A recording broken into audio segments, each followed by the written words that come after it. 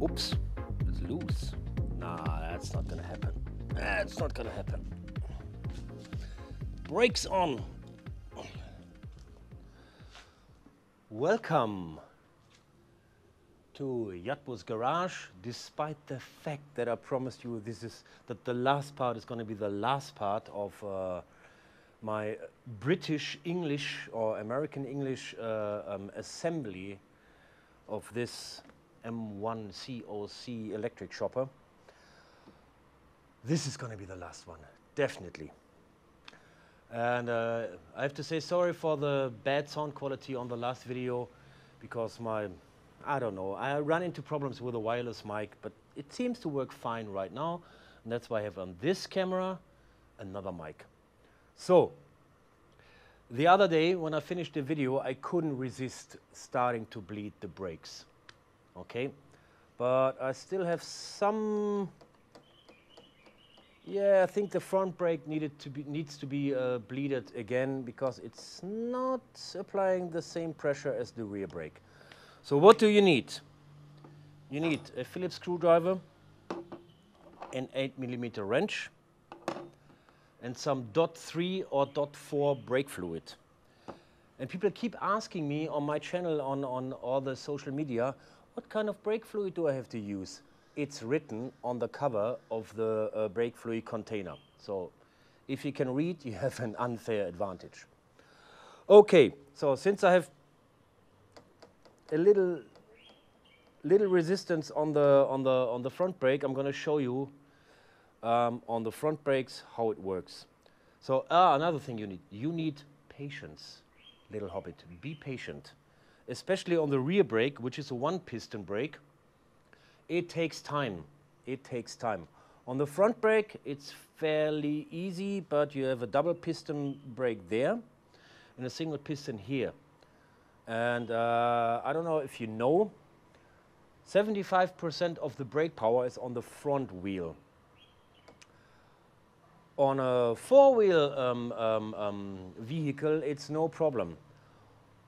On a two-wheel, like, yeah, you know what I mean.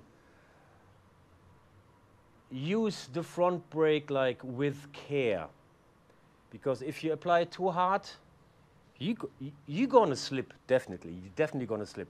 So my approach is, if I have to brake, I first engage the rear brake, which is in my case the right side, and then apply the front brake. Because with the rear brake, I don't slip, I don't tilt. So that's just like one thing. So another thing, secure the fork with the strap as I did it here, because you have to open up the container, and if the fork tilts, and it's going to spill the brake fluid all over the place. And if it hits the paint, it's going to freaking mess it up.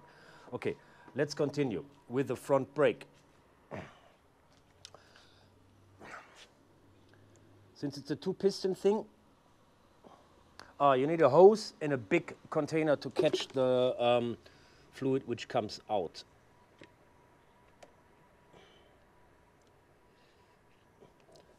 Okay, the way I'm doing it is one way. There's another way. I'm pulling the brake fluid in here and drain it through the nut valve, however you want to call it. You could also do it like with a here doctor's, how you call it, jet or something. You can push the brake fluid in here and push the air upstream. It's fairly fast, but the thing is, if it spills over here, again, you might have a mess. Okay, so let's open up the container in case we need to fill up some brake fluid. Oop. You see, made a mistake already. Because this is the rear brake. I don't want to drain the rear brake. I want to drain the front brake.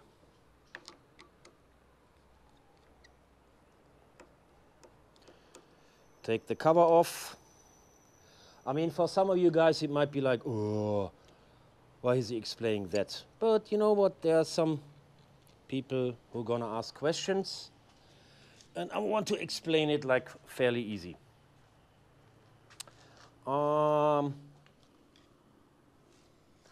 Actually, if a second person helping you, it wouldn't hurt.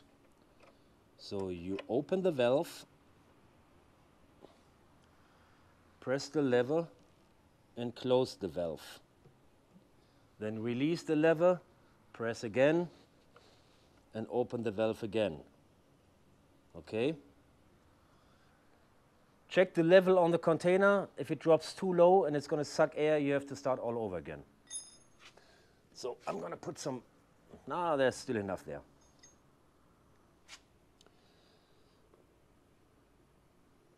I'm going to go to the lower piston now. Do the same thing. Press, open up the screw, close it, release the lever, press again.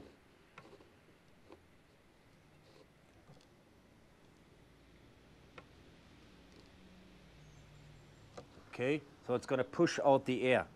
Problem is, with this method, air always travels up, so it takes longer. So I'm going to fill up the container a little bit.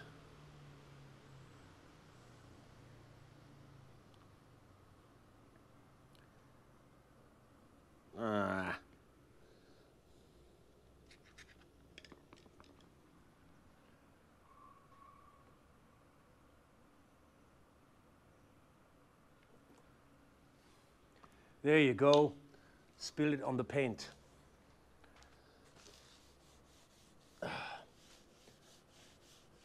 You see, you don't want that to happen. And lucky me, the paint is strong enough to resist it. Like on the paint job I did before, it messed up the whole paint. Here I got lucky. So, you know what? I'm telling you, don't make the same mistakes that I do. That's the purpose of that video. So one more time. Press it, open the valve, close it, release the lever. Press it again.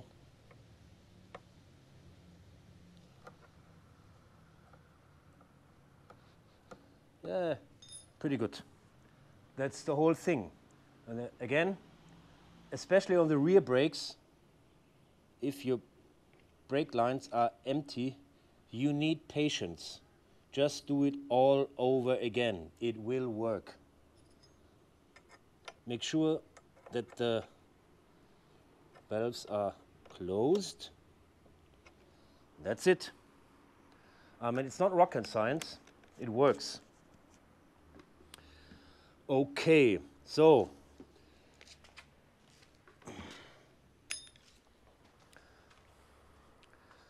I'm gonna take, oh, do not forget to close the cover again, the tank.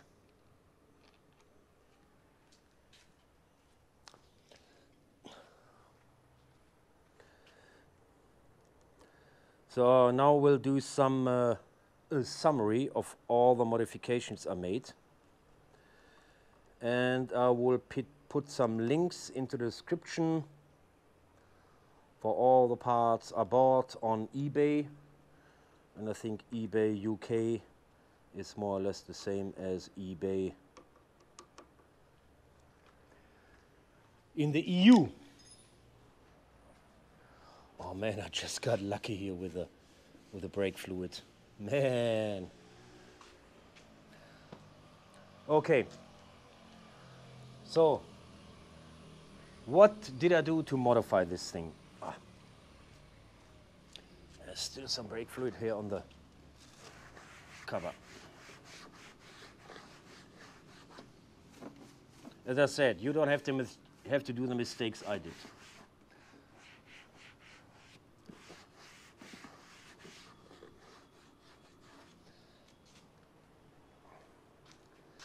So, another thing I added are those ammunition boxes.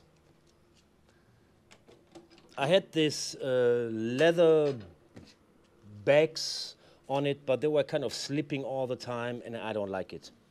So what I did is, I have to attach the second microphone, just in case.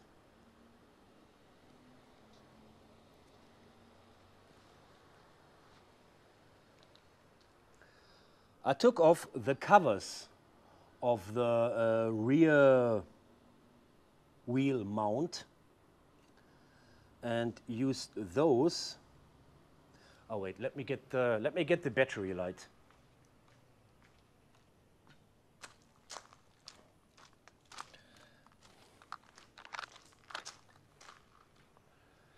To shine some light.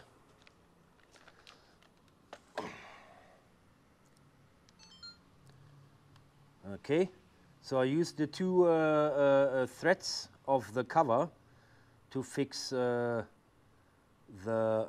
ammunition box and drilled a hole in the frame for a third screw. Okay, and then I had like a problem. There was no way to actually close and lock it. I just drilled a hole, put a ring screw into that. Now I can put a lock on it, a padlock, and it's fine. So if you have the old version of this M1 chopper and you don't like the light bulb indicators, change them for LEDs. The indicator relay is not depending on any load, it works fine. Then I actually built, let's see if I can find a better place for the light. I built this rack. The first version was out of 10mm copper pipes, which was, it was okay. Like if you're into like brazing or soldering, it's fairly easy. I connected it there with a wing nut, so I can take it off. And here at the seat post suspension connection to fix it. So if I want to take it off, it's like just losing 4 wing nuts and I'm done with it. Oh, there's still some brake fluid. Oh man, I messed it up completely.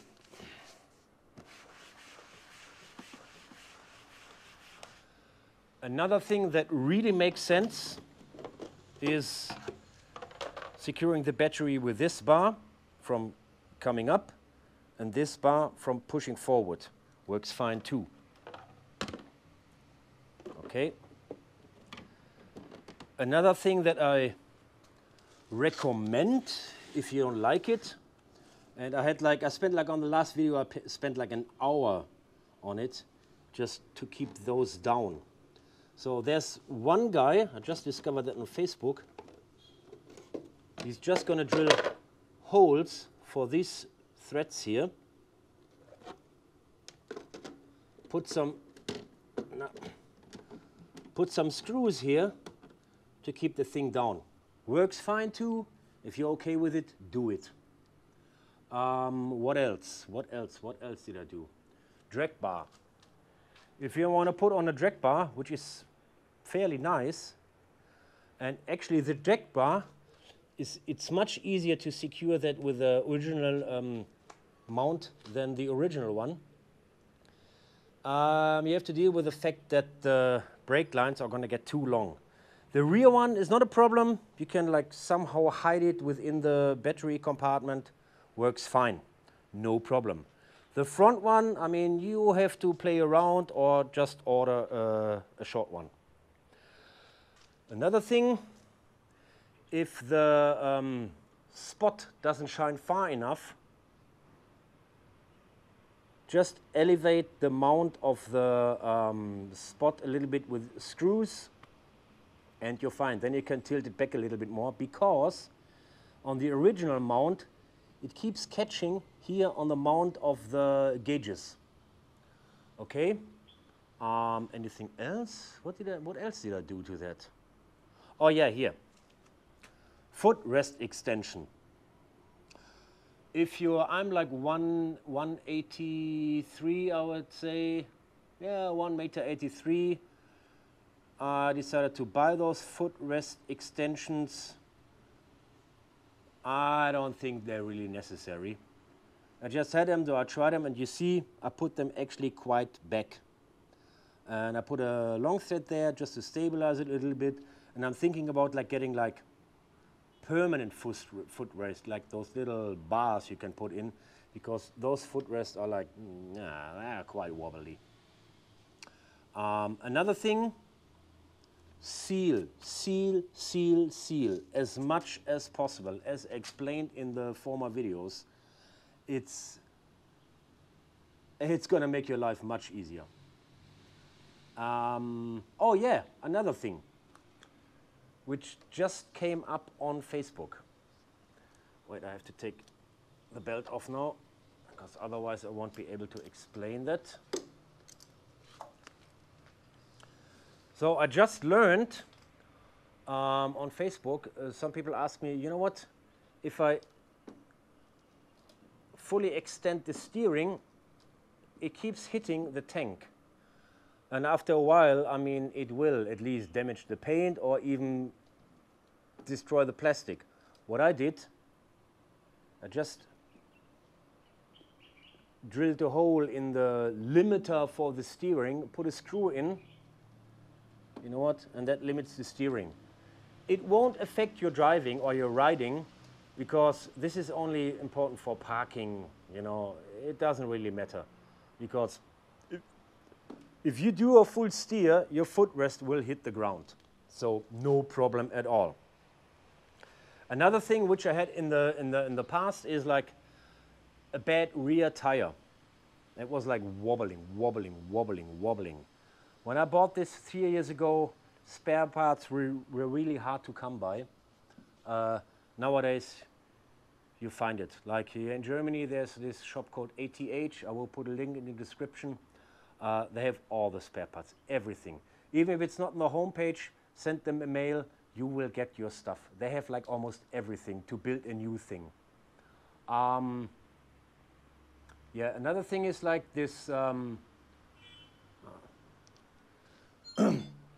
if some people told me that their acceleration doesn't work,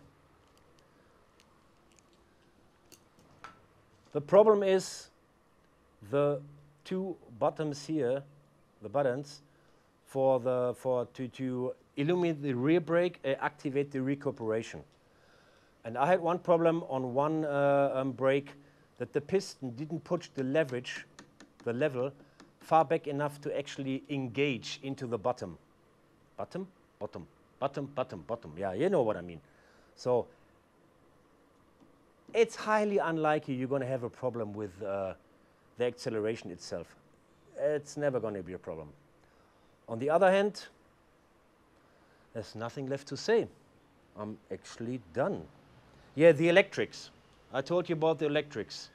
Make sure that all the plugs and all the sockets are secure, that no water gets in. And yeah, that's it, I guess. Yep, here. The indicator switch. On the original one, the neutral position.